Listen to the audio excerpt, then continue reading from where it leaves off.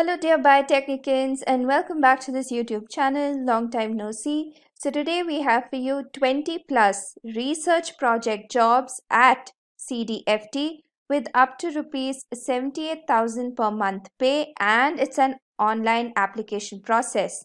So there are 20 plus vacancies available, many different designations at CDFD, and you have a salary which goes up to rupees 78,000 per month, and it's an online application process. So let's quickly dive into all of the details.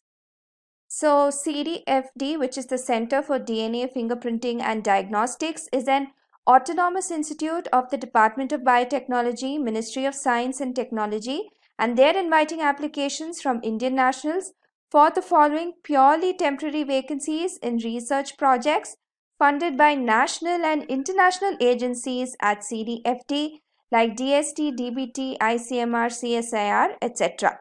Okay, so let's quickly move on because we have 20 vacancies to go through. So starting off with technical associate, that's your first post. Experimental, age limit of 35 years and consolidated emoluments of rupees 40,000 to rupees 70,000 per month. So this will be dependent on your experience and qualification. So what's a qualification? An MSc or equivalent or BSc with 3 years of lab experience in genetics, life sciences, biochemistry or related discipline. Minimum of 3 years of experience, that is in addition to the above qualification, of working in high throughput genomics platforms. Okay, so like I said, depending on your experience, you'll be paid. So what is a desirable qualification? Experience in whole genome, targeted sequencing, RNA sequencing, methylation array, experience in laboratory automation platforms, experience in a service laboratory, proficiency in massively parallel sequence library preparation and or operation of sequencing and microarray platforms.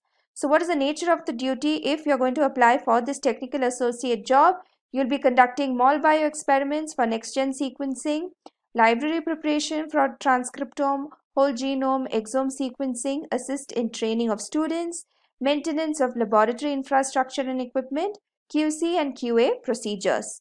So the next one we have is computational laboratory manager, age limit of 40 years. Again, the pay range is from rupees 50,000 to rupees 75,000 per month.